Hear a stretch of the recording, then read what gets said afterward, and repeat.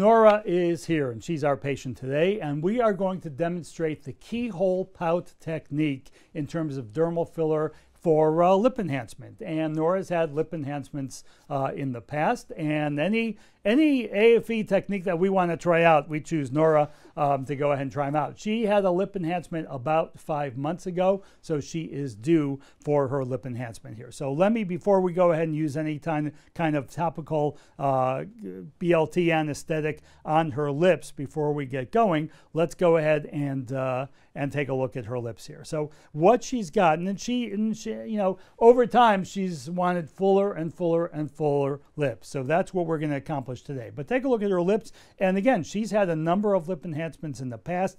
She now has got a really nice defined shape to her lips, which we're actually pretty proud of. We want to go ahead and now add more of a pout on the lower, give her some volume on the upper there as well, and really define the vermilion borders around there too. But what we want to demonstrate with this technique is going to be a keyhole pout, where she's got a really, really thick pout right here, and actually just open for me just a little bit, and when she's going to have two big pillows right here on her lips, because we want a nice full pout on the lower, and that's going to lift up and create just the tiniest bit of separation when she's at rest between her upper lip and her lower lip, and that is what people do want. Some patients want this thing called the keyhole pout, and we'll show you how to go ahead and accomplish that.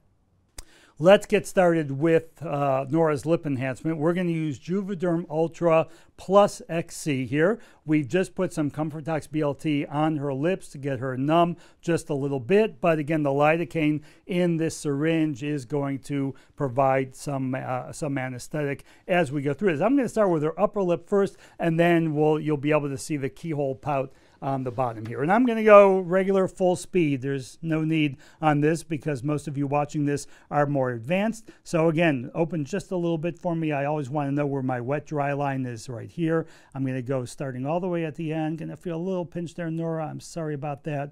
And we're going to give a good thread of material right there and just kind of work my way around. I want some volume, so I'm inside the lip here. I'm not at the vermilion border just yet here. I'm right inside the lip. Just going to give her a little bit more right at the apex here. How you doing, Nora? Okay? Mm-hmm. Okay, Nora is great patient here.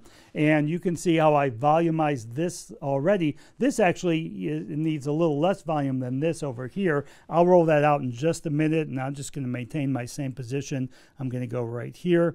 Hang in there, Nora. You're doing great. And this really should be, I'm going to start right at the apex here and work my way down. And you're going to see, and that's going to give her some nice volume because this is the Juvederm Ultra Plus here. I have a little divot right there, so I want to just inject just a little bit there. And you can see what happened there. A little bit of blood came out as I pushed right in there.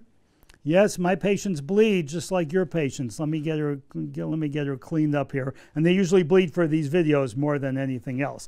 By the way, AFE members especially, you are going to see Lauren, who is working with us, especially in social media. So you may see her in an occasional camera shot as taking some video for social media, and you should definitely check the AFE Instagram account and Facebook account, where we literally go ahead and post all these things for AFE members to go ahead and use. So you're welcome to that. So if you see Lauren in the shot, that's what she's doing. She's not a random groupie that just came off the street and is now, you know, just following Nora around, you know, looking at random lip enhancements here. Okay, we got Nora cleaned up on her upper lip a little bit, and we were just talking while we took a little break just to clean her up. It's really dry because it is the winter time, and everything is really dry, and sometimes that will go ahead and do this here. Now, let's go ahead and open for me a little bit.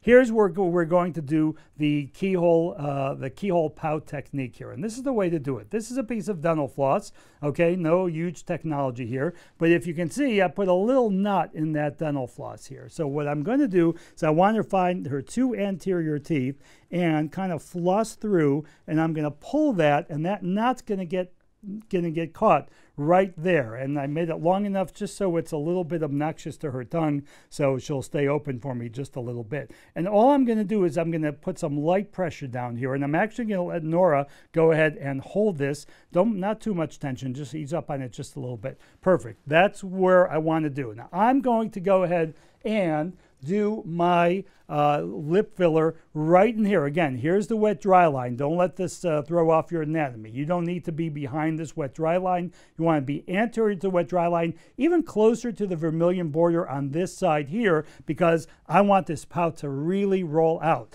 But it's going to create, there's going to be this little divot right in there, because I'm really going to give her a really beautiful pout right in here and in here, and that's where I'm going to go ahead and put some filler. So you're going to feel a little bit of a pinch right here, Nora. And again, with her, we may get a little bit of bleeding, as you can see that. So I'm going to go ahead and give her a nice thread of this Juvederm Ultra Plus XC. And then again, you can see I'm a little bit closer to the vermilion border, and I'm really going to build out that pout. And that looks beautiful already. You can see how this little pillow of her lip right here is a little bit fuller than what I've got over here. I'm even going to give her just a tiny bit more on this side right here, and really build that out right there. And again, she's going to bleed a little bit, so bear with us here as we get this.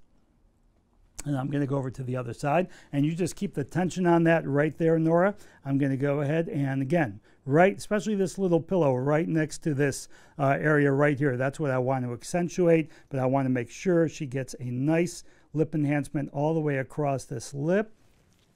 Let's catch that. And this is what's real about these things, folks. It is real. And again, it's just a matter of dry. We were talking to Nora, you know, between things. She didn't do any alcoholic beverages last night, because that'll thin out the blood. Sometimes you'll get a little bit more of that. She's not on any kind of medications that will cause the bleeding. It's just dry everywhere because of the winter. Of the winter time in Cleveland, which, by the way, you're all welcome to go ahead and visit anytime in the winter in Cleveland, because we give lots of courses here at the Anew Med Spa. They're all during the year. So now I'm going to focus right here and give her a little bit more of that pillowy effect right here in the middle here. And I'm going to do the same thing on this side here. And then we're going to have her just close her lips together after I get her cleaned up, so you can see how we've created this really beautiful pout right in here, and why this is called the keyhole technique. Now let's take a look at Nora's lips here. And now I've got to roll these out a little bit. Open for me just a little bit, Nora.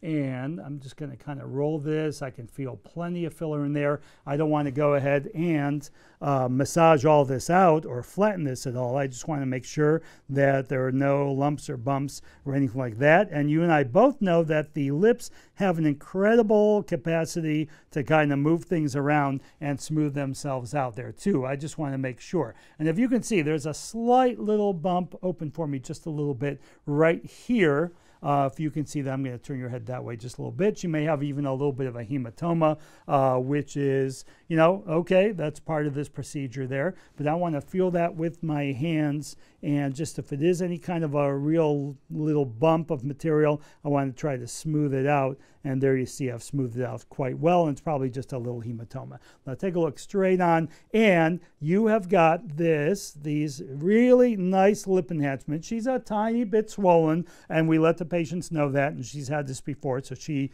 knows that it's a little bit swollen. But now just gently, and she's a little numb from these lips here too, just like that. Hold it just like that, Nora, and if you can see, and as close as you can get, I'm going to put your chin down just a little bit. But you can see the slightest opening now, because she's got these big pillows of the lip and the lip filler right in here that's supporting that and giving her just a little bit of a keyhole right in front. And that's the kind of lip enhancement that she wanted, with a nice, beautiful pout. And you'll see this even better. Just put your chin down a little bit more. You'll see this even better in the after photos there as well here. So we've accomplished what we wanted. It doesn't take much time, but just taking a little piece of dental floss and separating this, and instead of, really enhancing this valley that naturally many people have, and really increasing the M part of this, as many of you are familiar with the AFE V to M technique here, you are able to really accentuate this pout, give them this little keyhole pout lip augmentation that has become very popular.